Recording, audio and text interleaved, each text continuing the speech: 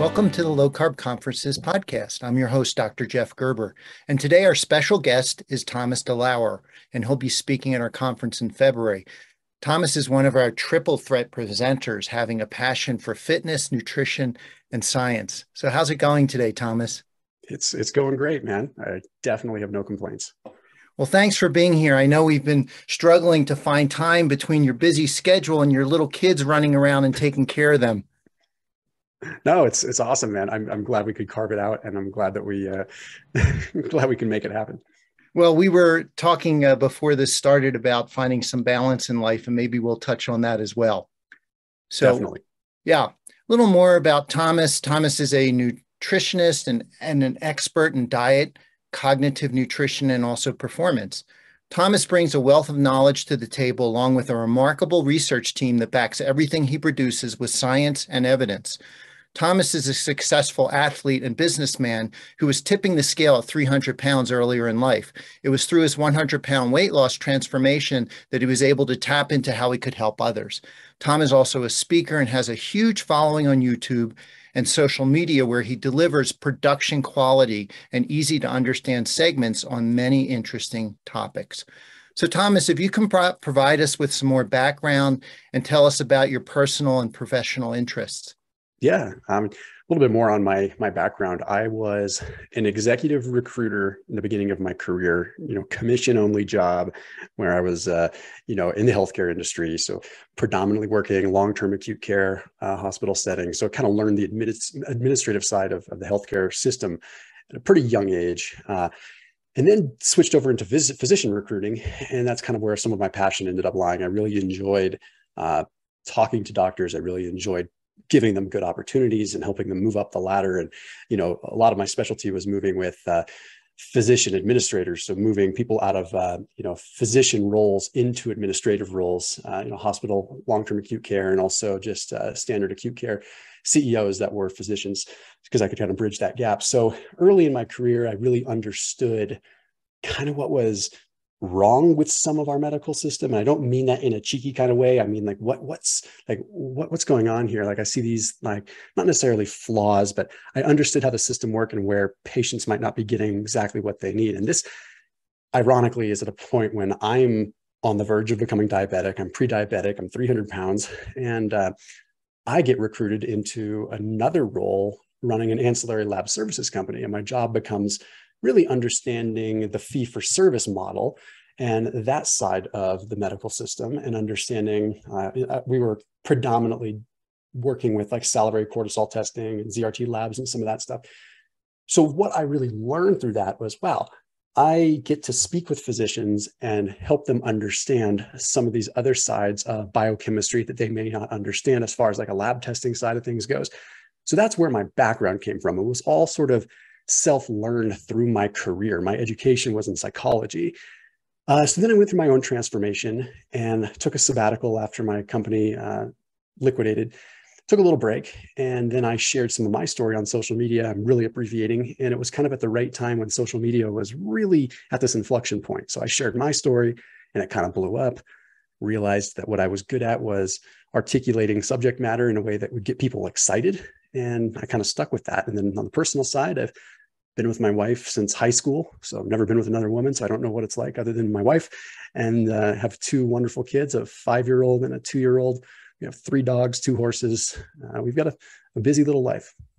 Yeah, well, great, Thomas. Well, you had mentioned the balance of work, family, and play, and how do you manage that? I don't. I could say that I manage it, but in reality, every day sometimes is a little bit of a curveball, because you can have a plan as much as you want to have a plan, but kids have a unique way of throwing a wrench in just about every plan that you have. So although I am very committed to my plan and I write out my plan for the day prior, just things happen. Like something came up today prior to our podcast. We had to push it back because kids were like, there was just an issue we needed to deal with. So the thing that I really focus on is that, like we talked about, you don't need to have this boundary that's always set between here's my work life and here's my home life. I suppose it depends on your career, but doing what I do, I really enjoy what I do. there really are no thick, bold lines between what I do for fun, what I do for hobby, and what I do for work. I mean, or even family. It's all encompassing. And I feel like that, in my opinion, is sort of the trick to having long-term success and sustainability, because I don't feel like I'm living a double life. And a lot of what we've kind of taken on as society is living a double life. You have your work life and you have your home life. And I don't think that's healthy. I don't think that's really good for the long term. So managing it is one thing. Strategy is another, I suppose. Yeah. Well, I like to say that you enjoy everything that you do. So at the end of the day, that's the important part, especially as a business owner, because there really is a blur. There's no separation between all of them. So enjoying life, you know, my kids are grown and out of the house now, but I certainly feel for you, and it's a joy and pleasure to raise a family. So yeah, so maybe we can dive right into the topic. I think it's fantastic having somebody like you around on social media that basically explains the science very simply. And you know, when I introduced you, I am just blown away by the production quality of your bits on social media. And you bring up evidence, and I think you're really spot on. And so the question is, how is it that we should come to trust someone like you that has no professional credentials, but yet looks at the science and takes a deeper dive? Yeah, the first thing I always say, if someone doesn't want to trust me because I don't have a medical credential, that's on them. I can't force them to trust me. I mean, I'm not gonna try to, but I do feel that my personal and professional experience speaks for itself. But what I'm good at is getting people passionate about it, because if you're talking about something that you're passionate about, then you share that with people and they share that passion with you. And that's what's motivating for people, is that they really need to be inspired to learn something, inspired for that education. And I do the work, you know, and at the end of the day, being able to articulate things in a way that people can resonate with in a real life fashion, I think is 9/10 of the equation. And that's where a lot of physicians, admittedly, aren't really great at what they do. They say, you know, like they have this textbook mindset, and it's really hard for them to communicate lifestyle to patients a lot of times. And they're open about that. It's not something that they're trying to like hide. You need people that translate. And as long as I'm open about being sort of a translator of biochemistry to help the layperson, if you want to call it that, understand, then I think that's great. So, you know, my audience, people that want to listen to me, are people that want to hear it from a regular person that's been there, but has an ability to sort of translate it. Sure. Well, I think looking at the literature and taking a deeper dive is open to anybody that wants to learn more and expand their horizons and help others. And that's precisely why we've invited you to the conference. So again, at the conference, we have the general public and we have healthcare professionals. And the idea is that you're going to be giving a presentation that will be approved for educational credits for healthcare professionals. And again, it's a great honor, and we need more people like you that are very dynamic and make the presentation fun, because some of this stuff can be really boring. Definitely. Yeah. And another interesting aspect, my wife sent me an article about teasing out cranks and quacks. So researchers and doctors. And so, you know, there's really a fine line, because, you know, you can hang your hat on a particular hypothesis. And the thing is that it's interesting, but you need the evidence in humans to show that there's a benefit. Now, there's all kinds of evidence. There's mechanistic evidence, there's animal evidence. And so the idea is to present the information with as much evidence as you have. Do you agree with that? Absolutely agree. Yeah. That's where I think it's difficult, because anyone on social media, it's a blessing and a curse, because anyone can pull up a PubMed study and look at something, some, you know, obscure rodent model study, and draw whatever conclusion they want to draw and expose it as fact. But I think that you earn a lot more credibility if you explain, hey, this is exciting. Look at what we're potentially discovering, get people excited about the prospect of what could be, but be honest about it. You don't need to like take that and take it to the bank, and then reinforce with whatever larger scale observational human data we have. And the bottom line is that you can almost always find some study to support your argument if you really look hard enough, whether it's mechanistic or rodent. And I don't really have a problem with rodent model studies because I feel like, okay, hey, this is something that just excites people to learn, but I would never explain it as something that we take to the bank, all the way. Sure. Well, a great example is, cancer is really a hard endpoint to kind of talk about, well, nutrition and cancer, for instance. And I've had conversations with Adrienne Schneck from the Barrow Institute in Scottsdale, Arizona. I don't know if you're familiar with her. And a few years back, she really said to me, Jeff, it's interesting because we have a lot of, animal models and mechanistic research looking at diets and cancer. And, back then she said, I don't think that I can recommend that you discuss these types of diets with patients at this point because we don't have enough evidence in humans. And I think you can present the information, as you said, but you have to be honest about it and say, this is not the answer. You can perhaps approach a particular medical problem with nutrition, but time will tell as to whether it truly has an effect or not. Yeah, and to counter that, it's if you only look at human observation or large scale epidemiological stuff, you're sort of living 5 steps in the past a little bit all the time. So if you only hang your hat on that and you don't give a glimmer of hope to what's promising, again, with that thoughtful nod that, okay, this research that's coming out in rodents or this mechanistic stuff, okay, take it with what it is, but also give a thoughtful nod to the fact that this is progressing and this is maybe where we should start looking a little bit. And if someone is their own N of one and they're taking it upon themselves to change their life and alter their nutrition, then that's the kind of thing they do want to look at, because it's not hard to say, hey, I'm going to test this out on myself, and hey, I'm going to eat beef liver, or what? It's not like anything dangerous or scary. It's just, hey, make these subtle tweaks, and at the very least, maybe you'll get a placebo effect and it helps you improve your lifestyle either way.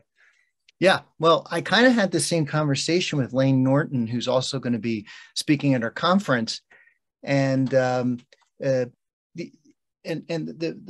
comment we brought up is, what do you do in the real world? So, we're in the trenches trying to give people good advice. And so you like you said, you can't just wait for the absolute evidence to arise. So you have to take the information at hand and go with it. And I think, one of the points that Lane makes, and I actually listened to your talk with him 10 months ago. You were on social media, mm-hmm. and we're kind of discussing very similar things. And that is that you have to look at both sides of it. And I think Lane calls out people when they really go too far with trying to make a point that this is the solution when there's so many other directions you can go. Yeah, no, I definitely agree. And Lane's one of those guys that, he is an agitator online, and that's kind of how he's presented himself. And I don't think he would fault me for even saying that.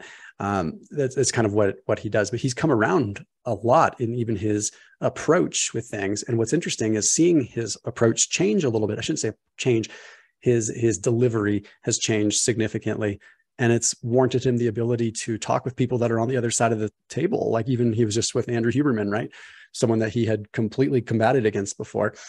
I think when you approach things in a polite fashion, you can find out that, what we disagree on is much less than what the general public might think we disagree on. Lane and I, me being a low carb guy, him predominantly not being a low carb guy, you would think that we're polar opposites, right? It's like when we actually look at the common denominators, we have a lot in common. We train the same way. Outside of our thought process on carbs versus not carbs, we really share a lot of the same thing. And I think that's the kind of look that people need to have. They need to stop and say, okay, these things that we disagree on are not necessarily fundamental, monumental things we disagree on. They are nuanced discussions, but sometimes in the eye of the viewer, they seem monumental. Like it's part of social media has put us in different camps. Like I feel as a low carb guy that I'm on a different planet than the high carb group. But over the years, I've come to realize that, well, we both agree on a deficit. We both agree on some certain things as far as benefits go. I don't necessarily subscribe 100% to a clear-cut calories in, calories out model. I think we're a complex, thermodynamic equation there, and an open thermodynamic system that has a lot at play. But at the end of the day, I still don't deny that that exists. And I guess my point is that this whole world of social media, like, unless you're going to an extreme and saying, hey, there's a rodent model study that says if you eat celery, it's going to cure cancer, so everyone needs to eat 6 stalks of celery a day, then most of us are on the same page. Yeah, so we all agree with that, and we all agree that social media wouldn't be fun unless there were two camps. Totally. Right.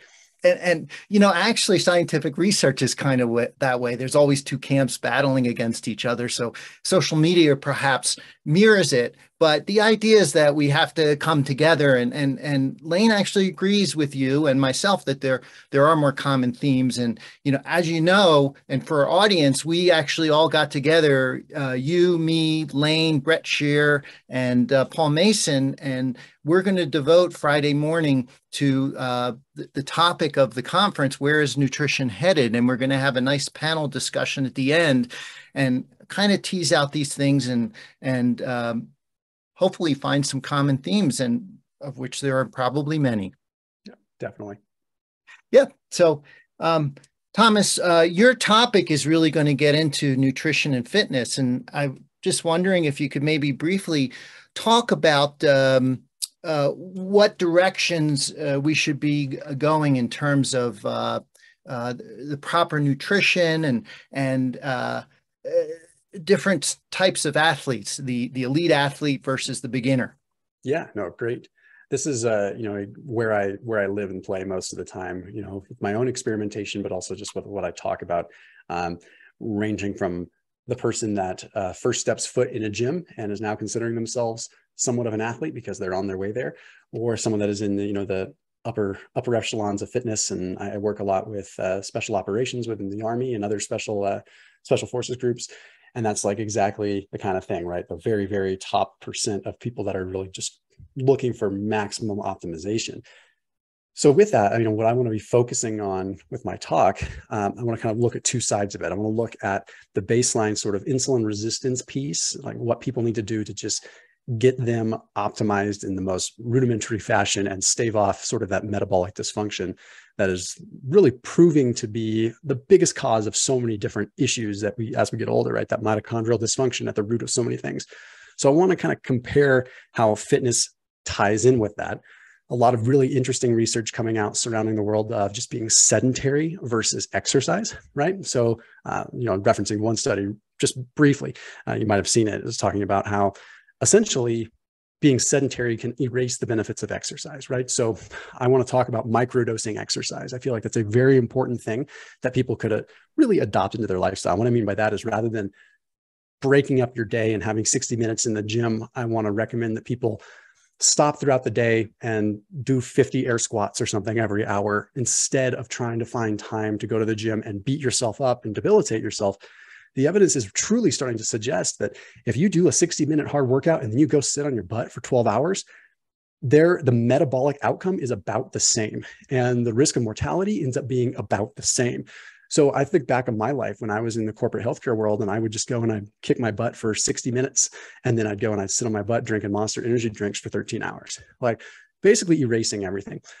Now, with that, it's a nice dovetail into just talking about like insulin independent glucose uptake and how this is such a big piece, and how movement and combining that with a lower carbohydrate lifestyle can be so powerful when it comes down to just, I don't want to say reset because it's kind of a cheeky way of saying things, but sort of reset and kind of reverse that clock a little bit as far as the mitochondrial age is concerned. So that's a big, big piece for me. And then on the elite side, it's more about, okay, how can there be a low carb high-end elite athlete? And if you look around on social media, you're going to come to the conclusion that that probably doesn't exist because that's what's out there, but it's not true. I mean, as someone myself that trains a lot as a low carb athlete, I can certainly tell you that there is a way, and it all comes down to timing. It all comes down to manipulation. It all comes down to small amounts of carb timing, how you allocate your carbohydrates. So that's a big piece that I want to talk about. I'm going to talk about targeted ketogenic diet, different times of day that you can implement carbohydrates if you are a very active athlete. Some will disagree, but with the exception of an endurance athlete, I think that there is some benefit to like an anaerobic athlete having some carb uptake, like upwards of, or probably in between the ballpark of like 40 to 70 grams of carbohydrates surrounding the workout. I think that you have minimal impact on ketone formation at that point. And you also can allow for proper, GLUT4 translocation and allow for that glucose tolerance to remain intact. So I think that's really important for someone that's shifting back and forth between aerobic and anaerobic with their type of activity. And that's just it in a quick nutshell. I mean, I'm happy to dive into detail with anything that sounded interesting, though. Yeah, well, Thomas, you just said a mouthful, and I asked a lot of questions. But let's back up, kind of tease through it a little bit, and talk about the metabolic syndrome in people that just want to go to the gym. And you mentioned the insulin independent transport, the GLUT4, the glucose transport receptors that work independent of insulin. And I guess you were alluding to the fact that maintaining healthy skeletal muscle increases that pathway and helps muscle to metabolize energy and glucose. Maybe you can tell us a little bit more about that. Yeah, in a very colloquial way, that's, you're increasing the glucose sink, so to speak. I mean, the more, not necessarily even muscle mass that you have, but the more mitochondrial density that you have is going to help that. So people think, oh, I need to become a bodybuilder if I want to have, good glucose disposal. No, not the case. You need to have, well, yes, that certainly does help, but you also need to have more mitochondrial density and more, capillarization, and that's all going to help as far as a glucose sink. And when I say glucose sink, I just mean a place for glucose to go. If someone is metabolically deranged, that's the issue, is there's nowhere for the glucose to go. No one is sitting here saying carbs are the devil. They're not saying they're the enemy. But when you're looking at people that are in this serious, what I call, quote unquote, a metabolic level 3 trauma center, like they're just metabolically so bad off. Like I will go on record, at least for myself, and say that I think that refined carbohydrates and a bunch of carbohydrates are not a good solution for those kinds of people. But I mean, again, holes can be poked in that, absolutely, one way or the other. But with exercise, it allows you to create a little bit more slack for you to absorb those carbohydrates. And when you're looking at like a lower carb person, there's this thought process that they cannot do their exercise without having some carbohydrates in the equation. You and I both know that to not be the case. Obviously, with low carb, you can exercise just fine. Maybe you'll see a decline initially in performance, but it's not enough that the recreational or beginner athlete or resistance trainer would ever notice. But with that, you can allow someone to say, hey, if you want to have your carbohydrates, or you're going to have 40 or 50 grams of carbohydrates on your ketogenic diet, maybe try allocating them pre or intra or post workout. Just try it. It's going to allow you to get away with a little bit more. You're going to mentally satisfy that need that you feel you have to have carbohydrates. You might actually see an increase in your performance. Who knows? Everyone's a little bit different. But at the very least, it gives you a quote unquote safer time to have those carbohydrates without the spillover. Also, there's some anecdotal experience, but there's also some preliminary evidence that suggests that by sort of conditioning the cells to be able to utilize glucose at a faster rate during exercise, you're sort of improving that glucose uptake, that transport system. So it's kind of like instead of a 2-lane road with a few cars going by every now and then, you're having an 8-lane freeway that's having lots of cars going by, and you're having more opportunities to facilitate glucose uptake, which gives you a better chance at adaptation. The same thing applies for the fat adapted individual. It's the same discussion on the other side of the equation. So if someone is, say, running at a low intensity and they're doing a ketogenic diet, well, I would argue that they're going to get fat adapted faster because they're pounding fats into the system, and they have to upregulate PPAR alpha, and they have to, this upregulation and carnitine palmitoyl transferase for beta oxidation, all this stuff is going to upregulate faster because there's an increased demand because you're moving faster. So I think no matter which way you're going, with it's to improve glucose uptake as a metabolically deranged individual, or to improve beta oxidation or fat adaptation in the ketogenic athlete, I think timing exercise and carbohydrates properly is really part of the equation. Great. Well, what about the insulin sensitive individuals? So, we actually measure for that in our office that we can, we look at what we call the insulin spectrum and we determine if somebody's insulin resistant, close to diabetes, or actually insulin sensitive and metabolically flexible. And some have made the argument that the insulin sensitive people, unfortunately, represent a smaller majority of the population, as you mentioned, but in a sense, they seem to do well on carbohydrate. Now, maybe early on, we have to wait and see what happens to these people later in life. But can an athlete be successful on carbohydrates predominantly? Absolutely. I mean, look at the a lot of the competitive athletes. I mean, are high carbohydrate diets. The issue we run into, and I'm slight digression here, but just because that is what most of them are doing doesn't mean that that's the best way. And I've, gone on record saying that before. I'm like, well, okay, just because there's an adaptation period that scares athletes away sometimes with doing a lower carb diet, they stay away from it because I understand they can't afford to take that little blip on the radar of a decline in performance while they adapt. So it's what they've been doing for the last 50, 60 years. So sure, we'll just keep the high carbohydrates going. And as long as you're active, you're probably going to be insulin sensitive. But that doesn't mean that you cannot perform well in the other side of the equation. So for an insulin sensitive individual, absolutely, they're going to thrive in a carbohydrate rich environment. And your body really does work in a sort of use it or lose it fashion. Like you're going to have better uptake of whatever your body is predominantly used to seeing. It's just like someone that's doing a keto diet. If they've been keto for 3, 4, 5 years, their level of fat adaptation and transport is going to be through the roof, to the point where a lot of times when they have glucose, it shocks them out of the system, right? It's like, what the heck's going on? Their glucose goes sky high because they have that peripheral insulin resistance, because the body's like, hey, wait a minute, what the heck is this stuff? I don't need all of this. I've been, reallocating it to the brain for all this time. So it scares people. And that's where sometimes this blood sugar data that we get can really be detrimental, because it can, like, for someone that's low carb, you'll see a big spike when you have carbohydrates. It doesn't mean that the carbohydrates are bad. It means that your cells are doing what they're supposed to do. They've become accustomed to fats. So in a lot of ways, you become more insulin resistant when you are doing a lower carb diet, especially if you're inactive, but you're not pathologically insulin resistant. It's just sort of happen in the periphery. It's just at like an exercise level and a muscle level. And I guess what I'm ultimately trying to say is that you can train yourself to be better one way or the other. And where I'm not well versed in the research, but I know there is some research, is, are we epigenetically predisposed to be better at certain fuels, right? Again, my explanation, I ran my first marathon when I was 11 years old. I tend to think that my history as a long distance runner as a kid, my guess is that perhaps on an epigenetic level, I had a level of fat adaptation that occurred at a very young, very important age. And there's no data that I could say to back that up, other than very simple, epigenetic research, right? But it makes sense that I adapted at a young age to be very, very good at using fats, which made me thrive on a ketogenic diet, probably more so than even other people. But if you never give yourself the opportunity to do that, then you'll never know. Yeah.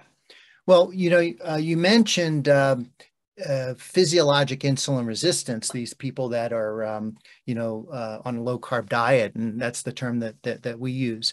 And I just bring up the point to say that, again, it's not everybody that goes to the gym that has to go on a low carb ketogenic diet. But you and I can relate to this, although you were very good at managing fat early on. But we have young athletes that do their sport, go to the gym and exercise, and they feel invincible, and they eat whatever they want. And, we eventually see them in the office and they're gaining weight, and, they're still in fairly good shape. And lo and behold, they're insulin resistant. Yeah. And so, as you have to consider the athlete, the age, the sex, where they are in their life in terms of what would be the proper diet. But again, we just see so much insulin resistance in the world that, even the athlete has to be sensitive to that. Yes. I mean, and I think what you're alluding to is you can't out-train a bad diet. I really don't think you can. Sure, there are loads of benefits that come with exercise. I am the biggest proponent of exercise you could probably meet. but I will still go on record to say that it's very easy to out eat your exercise. And we see it with the football coaches, right? You see, like I use that kind of analogy where it's like these guys that played football, high school, college, even professional, and there's a lot of them that are seriously metabolically dysfunctional, like now when they're in their 50s, 60s. And they were athletes, and maybe they're not as active now, but it didn't protect them into the future. Maybe it helped them a little bit, but if you're eating 500 grams of carbohydrates per day, and then all of a sudden you're no longer as active and you continue to eat like that, that's a serious problem.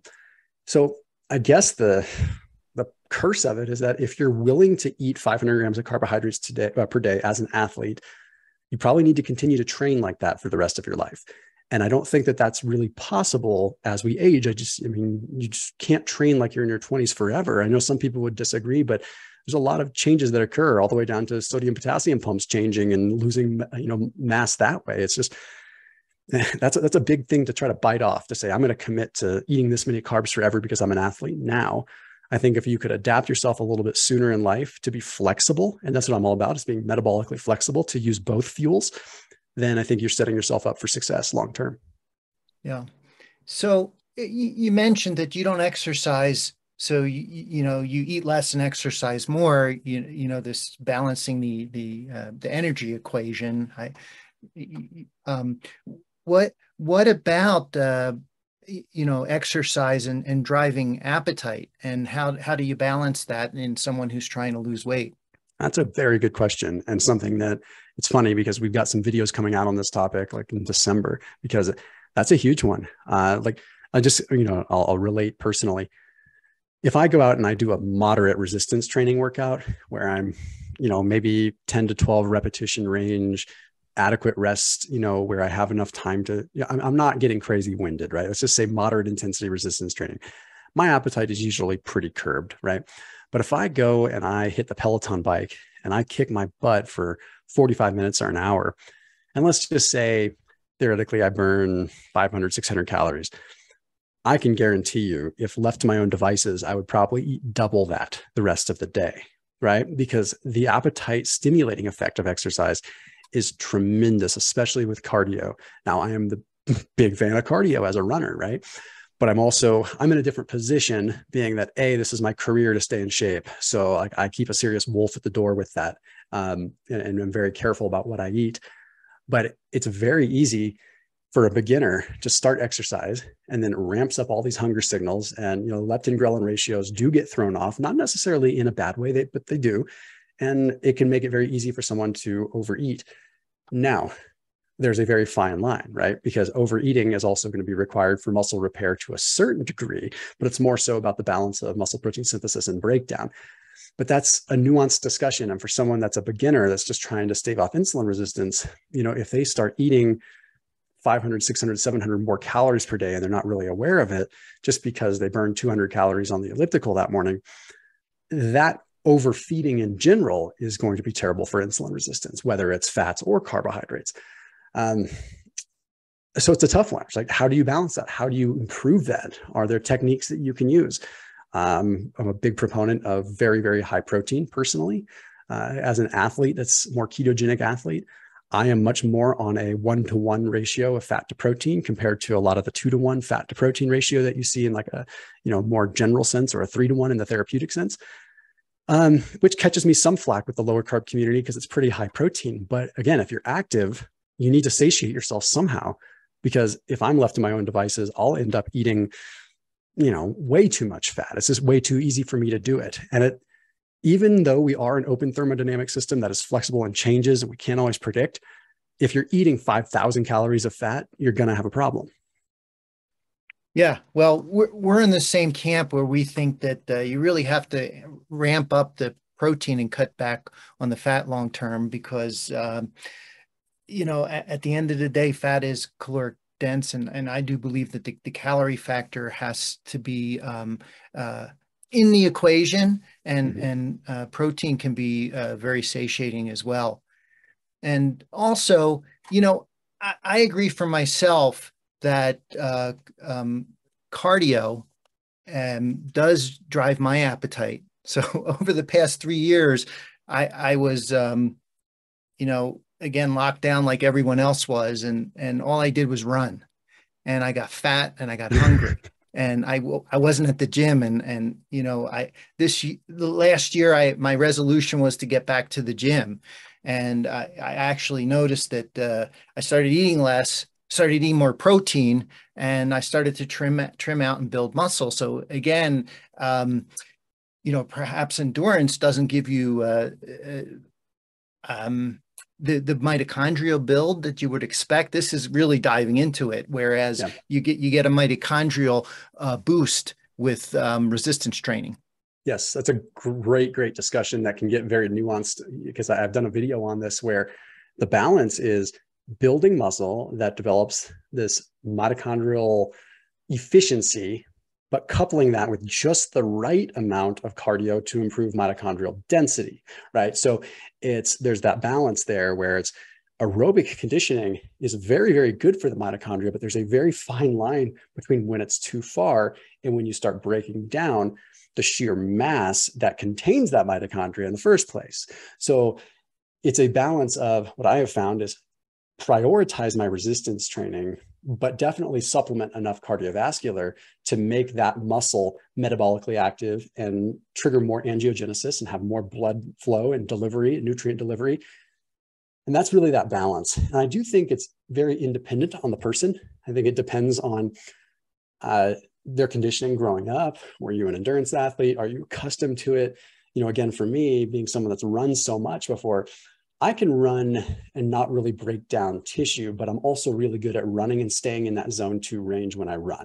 It's when you start creeping into that zone 3 and zone 4, which is very easy to do for most recreational runners, then you start breaking down muscle a lot quicker. And I went through a quick stint of getting into CrossFit for a while because I was doing some of the nutrition work with CrossFit HQ.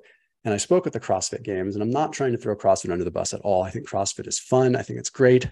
But what I was finding was that my training was starting to become gamified, and I was starting to want to go fast and do more aerobic and do more conditioning and lighter weight, higher reps, constantly trying to just move fast and keep up, which was great from an athletic standpoint. But I actually started to notice a little bit of a negative change in my physique. And I'm just like, this is interesting, you know, and I attribute it to my appetite being absolutely out of control doing that kind of training. And also my sleep going to total crap because my central nervous system was fried all the time. So there really is a balance. And then when I go out and I go for a casual jog, and then I do a casual resistance training 5 days, you know, 5 days out of like 7 and 2 days out of 7, not saying I work out 7 days in a row, but 5 out of 7 days will be more casual, moderate, and 2 days will be really intense. That seems to be a nice balance where I'm not having this crazy appetite and I can control what I eat much more. Yeah. Well, I don't know if you're aware, Thomas, but they've done studies on endurance athletes. And when we look at heart calcium scans and build up a plaque and calcium, the elite endurance athletes tend to build up more calcium, and that's not necessarily a healthy thing. So it's another signal that too much of a good thing can be a bad thing. Yeah. Do you think that has to do with the fact that the vast majority of endurance athletes don't do any resistance training, or do you think it's the endurance work itself? I'm inclined to think it's the prior, but who knows? Yeah, or it could be unhealthy diets. I mean, there's so many factors to consider. That's But you know, yeah. yeah, Most of the endurance athletes I know living in that world eat like absolute dog crap. I will say that. yeah, yeah. But listen, sorry for stomping on your parade for some of your topics coming up in the fall, but No. just to let the audience know, this is the stuff that you're passionate about. So just two or three more points. So we can shift gears and maybe talk about the elite athlete. You know, I'm just a weekend warrior, but you know, you're huge, and so you know, what are the demands of the you know, the elite athlete, and how do you address that with nutrition? Well, I mean, there's a lot of moving pieces with it. Let's start with that. You know, I'll give some examples. When I work with the special operations, you know, with different special forces groups, they are a little bit different because they are trying to maintain a high degree of cognitive function. And then they have quick bouts where they do need to potentially go anaerobic, whether it's for a combat situation or whatever. So, I mean, a lot of times I have them do a ketogenic diet. I mean, I know it sounds kind of crazy to people that are, it's foreign to, but people that are within this community can probably see the benefit there because I find that by allowing them to kind of increase their baseline at that rate, then when they do add carbs into the mix, then it's like this added bolus of energy that they could use in a specific time, especially if you're factoring in exogenous ketones along with carbohydrates when you're already fat adapted. I think that could be huge. So that's a very nuanced thing, but that's like ultra elite, literally life or death kind of thing. When you're looking at professional athletes, or I can even just take myself, for example, I almost invariably always train fasted. That's me, right? And I think that there is a big benefit to training fasted. And I don't mean training like at the end of an 18-hour fast. I just mean first thing in the morning before I eat. And I have a lot of the athletes that I work with, professional athletes do the same thing. And I find that when you do that, you're able to increase that level of fat adaptation without necessarily putting them on a ketogenic diet if they don't want to be. They can still have a moderate amount of carbohydrates, but at the very least, let's at least take that step. And at the very least, let's at least get your body adapted to doing that. And at the very least, let's have you do some glycogen depleted workouts. Then from that point on, you kind of see, okay, well, from a beta oxidation side of things and from their stamina and their potential lactate threshold, like all that stuff is improving. But also, I think there's a big piece of it that's mental. When you first start training in a fasted state, it's difficult because you're not accustomed to it, but that's all relative, right? So then when you are fueled, then things feel different. So I always try to encourage people to think that way. So I'm always about trying to create more of a stimulus and try to create more pressure when you're under training, because training is just that. You're supposed to be training. It's not supposed to be easy. So if being fasted is hard for you at first, I reckon that's probably because of an adaptation that's occurring. So then when you take people that are more open to a ketogenic approach or a lower carb diet, I think that the amount of carbohydrates they need to replenish from their workouts is so small compared to what we really think we need. If you have a truly fat adapted athlete, the rate of gluconeogenesis is so great, they're replenishing muscle glycogen at just as fast, if not even faster, than a carb fueled athlete. So the carbohydrates become a little bit more of a bonus. And you start finding that, well, hey, maybe they only really need like 25 grams of carbs post workout or 25 grams of carbs intra workout. And the rest of the time, they can be very, very low carb, keep inflammatory responses a little bit lower. They seem to find their recovery is better.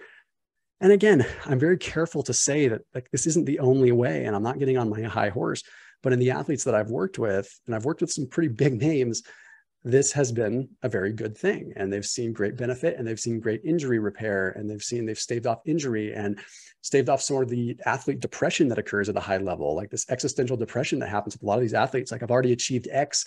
What now? A lot of them get really depressed. And that's what I've noticed, like being able to keep their brain sharp and keep their motivation high is 9/10 of the law, if you ask me.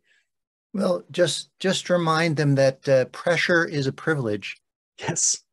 I love that. I haven't heard that before, but that's a really good. That's Maria Navratilova from tennis. That was her line. Oh, that's perfect. So I'm not gonna steal that, but yeah.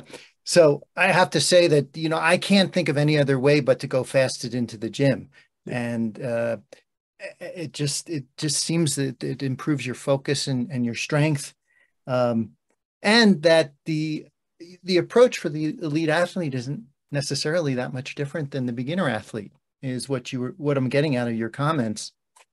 And it's really not. No, it's very, very similar. It's just more intense. Yeah, there you go.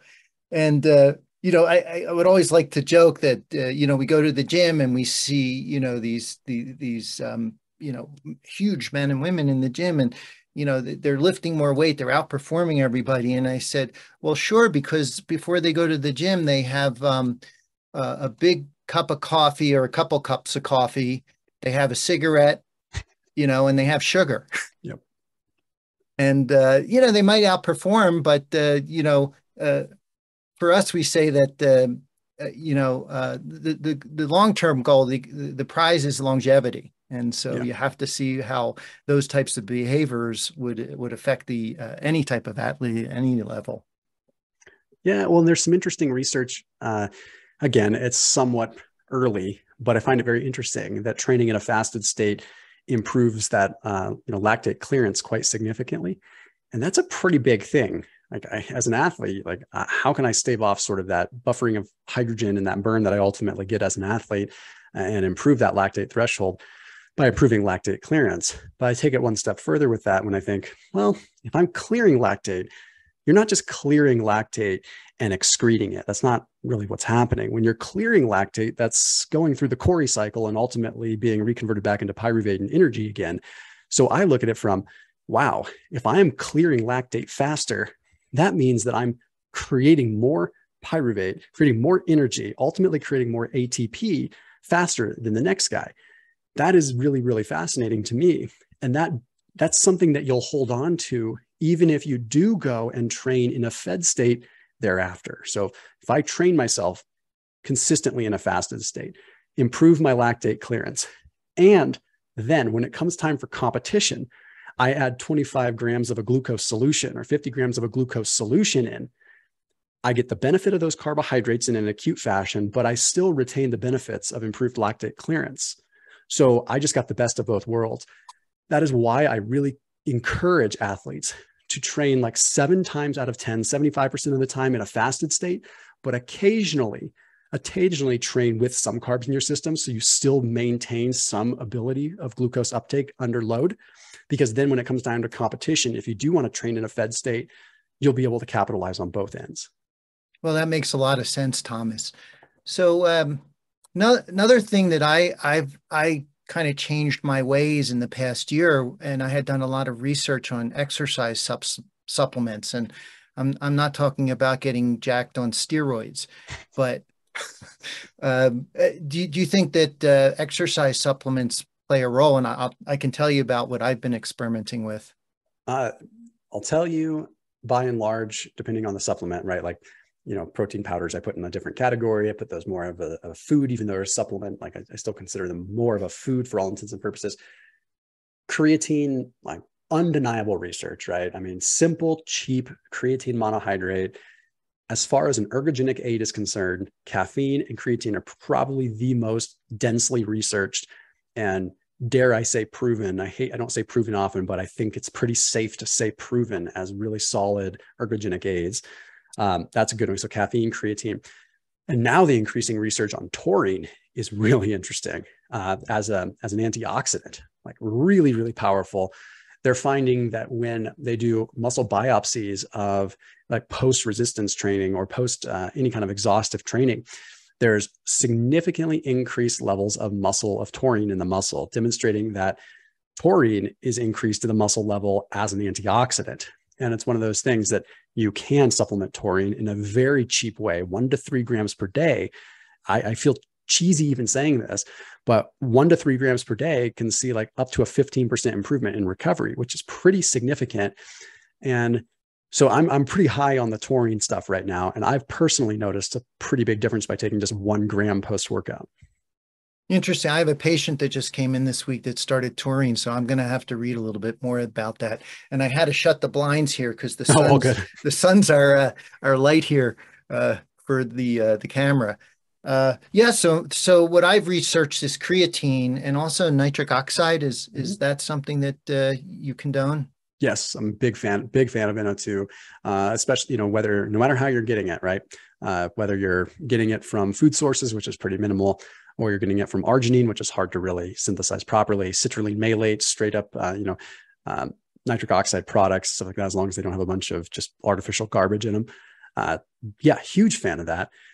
And interesting evidence kind of in the world of NO2, just with various things too, just again, angiogenesis. So helping kind of deliver more blood and ultimately form new vessels. Like it's very, very solid for that.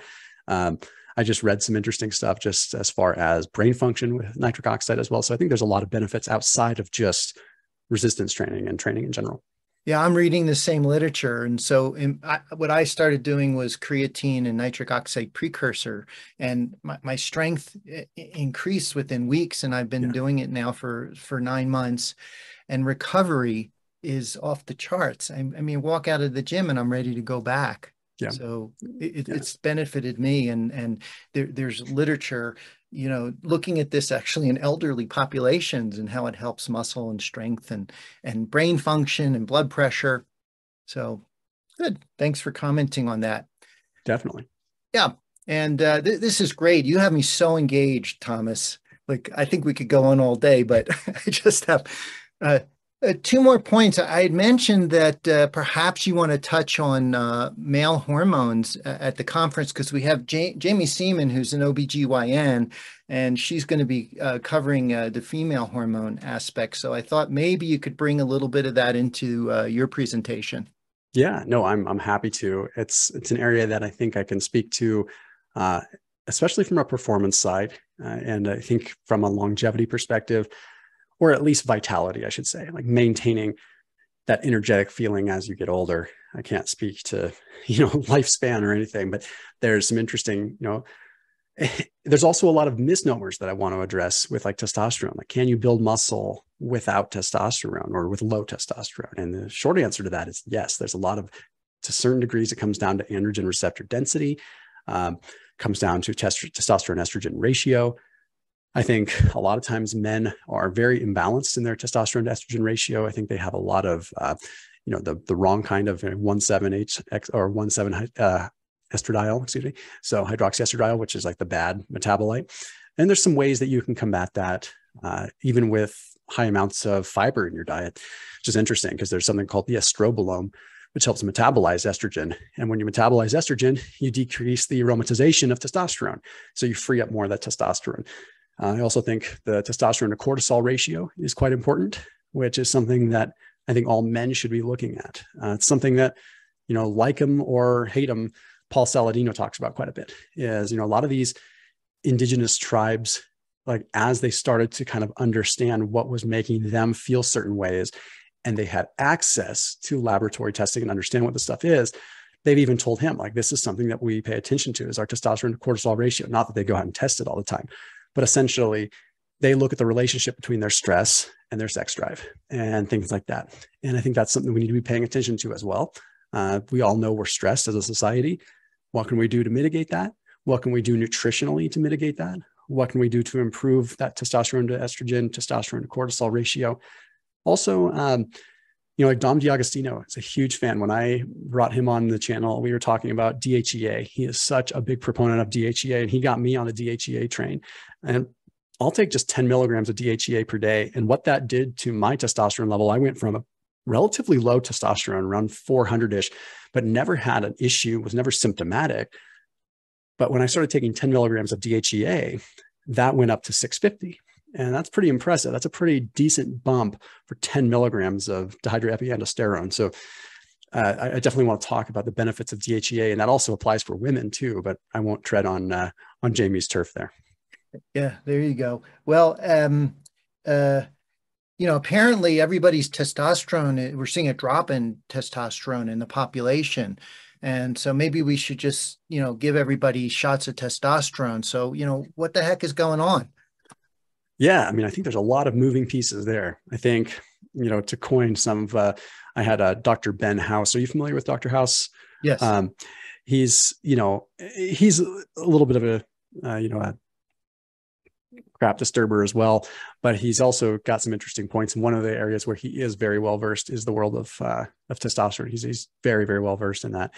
And we were talking about just that. And, it becomes sort of a canary in the coal mine. We talked about this before the podcast, where, okay, testosterone levels are low, but that's not the root problem. That is a symptom of a bigger problem. And we also have to remember that with testosterone, we have this very important, HPTA axis that is very fragile, and luteinizing hormone, follicle stimulating hormone. This whole hypothalamic pituitary axis is so fragile.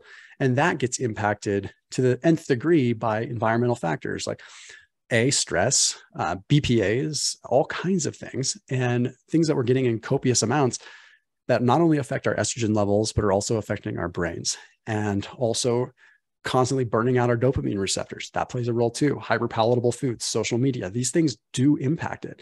And if your brain is disrupted and that signal is disrupted, and the Leydig cells aren't going to be able to do their job as well. And I mean, that's a very abbreviated way of saying it, but I stand firm in the fact that we're not just running into the fact that, okay, hey, everyone's testosterone is low because we're just weaker men. That's just the way that it's happening. No, there's a lot of other stuff going on here. And again, just like anything, sometimes it's easy to look at one loudmouth in the room and not address the big holistic equation. So it's, yeah, apologies for prompting you to say what you just said, but you said it beautifully. And it's just so frustrating that we see patients that come in and everybody's on testosterone, and we have to have a whole discussion about it's really a sign of metabolic disease elsewhere. And the men usually get upset when, you know, we confirm or warn them that it's going to shrink their testicles if they take testosterone supplementation.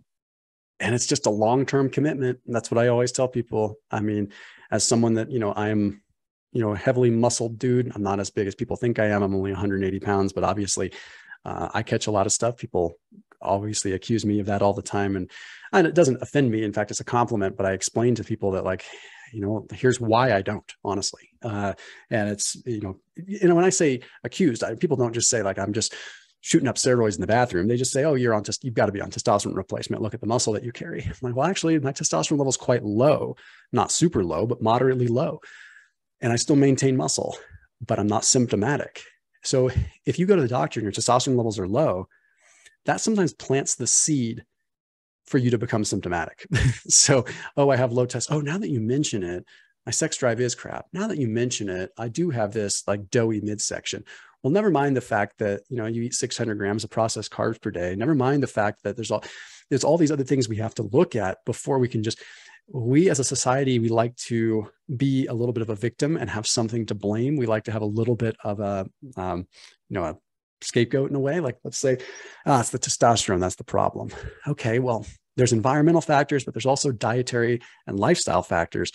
And I'm going to be purely hypothetical here, but the decline in testosterone in men does seem to kind of coincide with the big influx in hyperpalatable processed food, right? So I'm inclined to think there's something going on there nutritionally as well. Well, Tom, look, you know, you're setting the example as so many others, setting the bar very high as to cleaning up your lifestyle and having all the success that you've had. So, you know, thanks for being here again. No, it's my pleasure, man. I appreciate the opportunity. Yeah.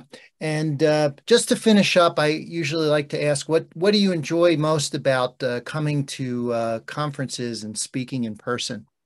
Oh, it's, I mean, 100% the community. I mean, it's without a doubt. I can click a few buttons and reach a few million people on YouTube. So it's not about being able to be in front of an audience. It's about being able to meet people, meet the people that, you know, I've helped change the lives of, and also just have a big echo brain effect, you know, just coming there with a bunch of amazing minds. I always walk out of these things with new ideas and kind of a new lease on life as far as I am professionally, and new ideas. So it's definitely the community, 100%.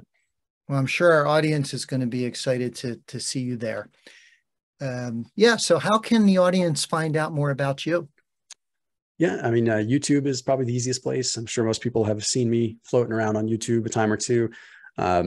You know, Instagram, a little bit more of sort of my life, kind of my diet, what I do. So, you know, it's all easy. YouTube, just type in Thomas DeLauer. Instagram, type in Thomas DeLauer. Yeah, otherwise, thomasdelauer.com if, you know, there's any need to get in touch with me or anything like that. Great. And if you want to meet Thomas in person and some of our other great speakers, we have 30 plus people speaking at the conference. To learn more about it, please visit lowcarbconferences.com. So that's all for now. Until next time, and thanks again, Thomas. You bet.